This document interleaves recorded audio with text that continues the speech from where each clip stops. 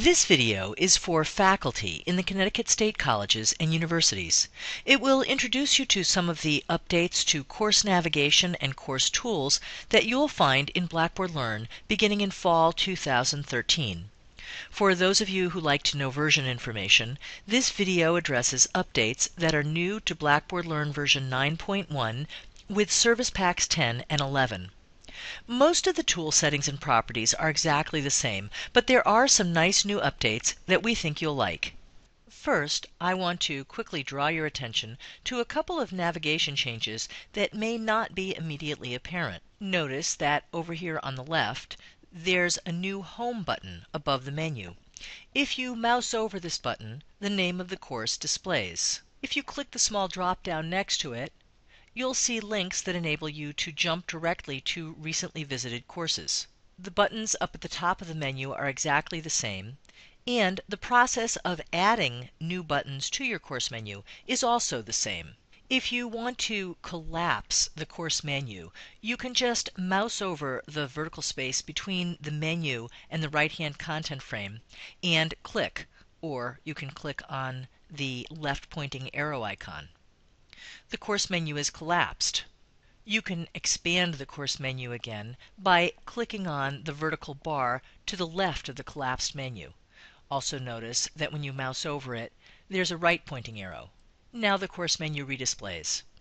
As you can see, I've got Edit mode set to on, so I'm seeing all of the instructor controls.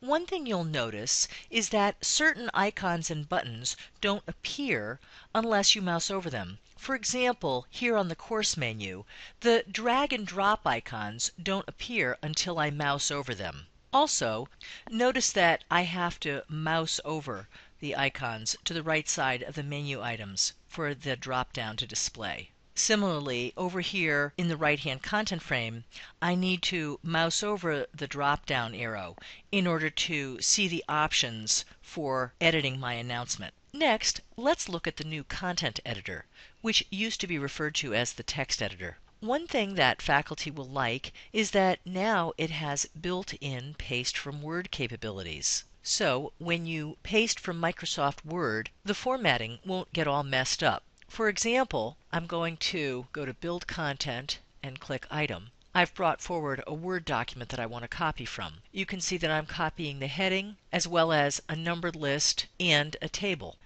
Now I'll paste my copied text. And there is my pasted text from Word, including the table. Now I can modify this however I wish. While I'm here and I have your attention, take note of a few other things in Content Editor that you might not have noticed before. Did you know that you can collapse and expand the toolbars by clicking the little double arrows to the right? Or that if you need a little bit more space, you can now drag the right bottom corner to expand the content box. Also, check out the Mashups drop-down. Blackboard Mashups enable you to easily embed small thumbnail links to external resources such as Flickr photos, YouTube videos, SlideShare presentations, or to Kaltura streaming media that you may have uploaded or would like to upload using the Kaltura Media building block. If for some reason from within your course you don't see the mashups listed here, go to Control Panel, Customization, and click Tool Availability. And be sure that all of the checkboxes for the various mashups are selected.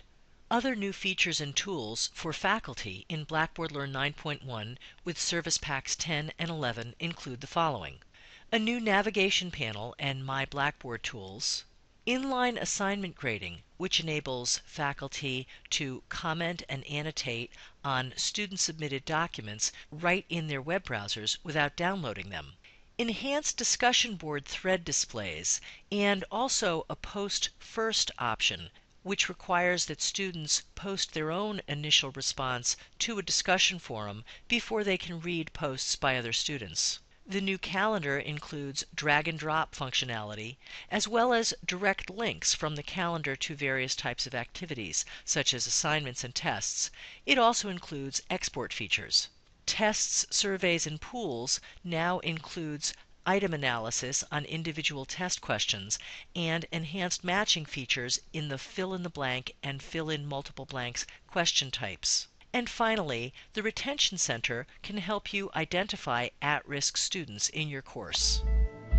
I hope that you have found this introductory overview video helpful and that you enjoy the new features in Blackboard Learn.